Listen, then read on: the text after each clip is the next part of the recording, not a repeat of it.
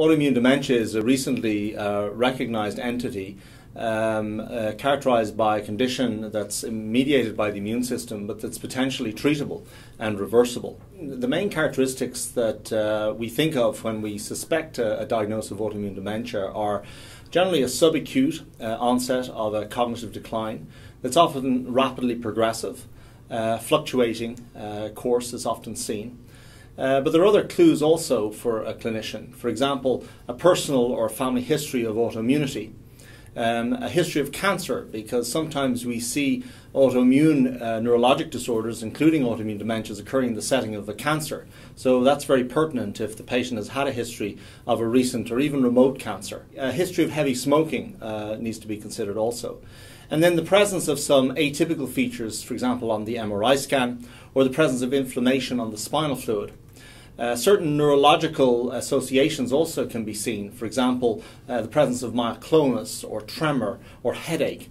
And then importantly, in respect of this talk, we need to think about neural autoantibodies, and that's why this comprehensive evaluation I think will be very helpful for clinicians. In this case of dementias, we have seen patients where they have come with significant cognitive deficit, and we've treated them with immunotherapies. And when I say immunotherapies, I mean drugs like steroids or intravenous immune globulin, or immunosuppressant medications like Cellcept or azathioprine, or sometimes rituximab. And we've seen dramatic benefits in some patients, even near complete reversibility.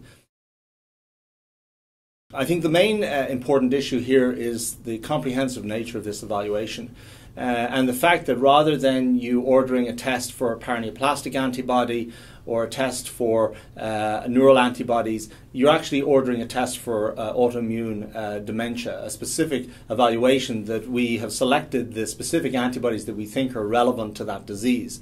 And it's comprehensive and it is complex. It includes indirect immunofluorescence assays, radioimmunoprecipitation assays, cell-based assays, Western blot assays. But at the end of the day, you're getting an array of antibodies that are relevant to autoimmune dementias. And some of those antibodies would be things like antineural nuclear antibody type 1 or CRIMP5 antibodies. And these antibodies can be associated with autoimmune dementias, but they're generally associated with paraneoplastic dementias. In other words, those antibodies are predictive not only of the presence of a likely autoimmune etiology for the dementia, but also for the likelihood of an underlying malignancy.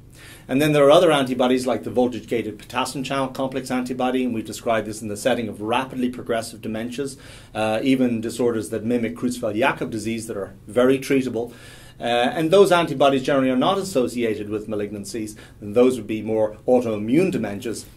And the whole array of neural antibodies, if they're present, I think really just assists the clinician in saying, number one, these antibodies are present, and therefore I really need to think about the possibility of an autoimmune dementia, and the presence of these antibodies really supports that. And number two, does the profile of antibodies indicate the potential for an underlying malignancy? In other words, that it might direct the clinician not only toward giving an immunotherapy trial, but also toward looking for a malignancy. The neural autoantibody evaluation and a positive result, it must be interpreted in the clinical setting. And that I think is very important. We don't treat antibodies, we treat patients, and we must interpret the findings in the appropriate clinical context. We do provide a consultation in the sense that a neurology consultant will review the results and will actually report on those results. So you will get a physician-created report. But if you have further questions, you always have the opportunity to ring us at the Mayo Clinic in the Neurology Lab and talk to one of the autoimmune neurologists that works there, and we can certainly guide you in terms of how to interpret the antibody and what tests you might want to think about doing in the setting of an antibody being positive.